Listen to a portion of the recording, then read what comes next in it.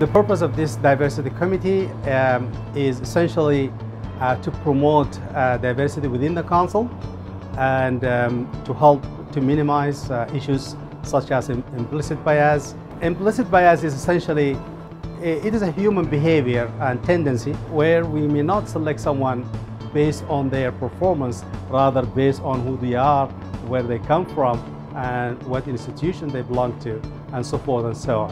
When we review papers or any application for grants, we should not look into who the person who's submitting. It should be just focusing primarily on whether or not they have submitted the adequate information that merit them to get the award.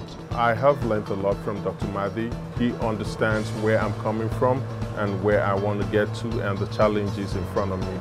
I did my first degree in my country, Nigeria, where I studied medicine.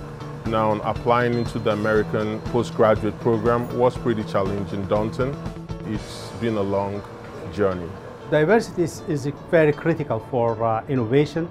It's very critical for strengths. The type of problems we face is not a one group problem. It's everybody's problem. So when we are able to bring those scientists of different backgrounds to work together, the likelihood that we can answer the questions and come up with the right conclusion will always be there.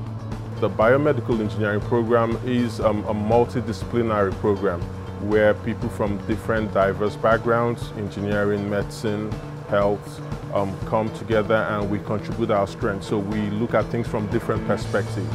Look outward, look around you. Try to diversify your lab. Make sure you have more than just the people who look like you to work with you.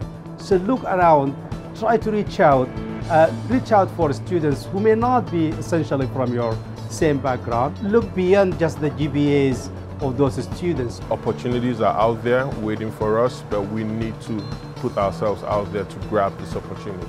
Attend conferences, go to symposiums, present your posters, put yourself out there and try to get your foot into the door. You'll see the difference. I've seen when we are diverse, we're likely to be more successful.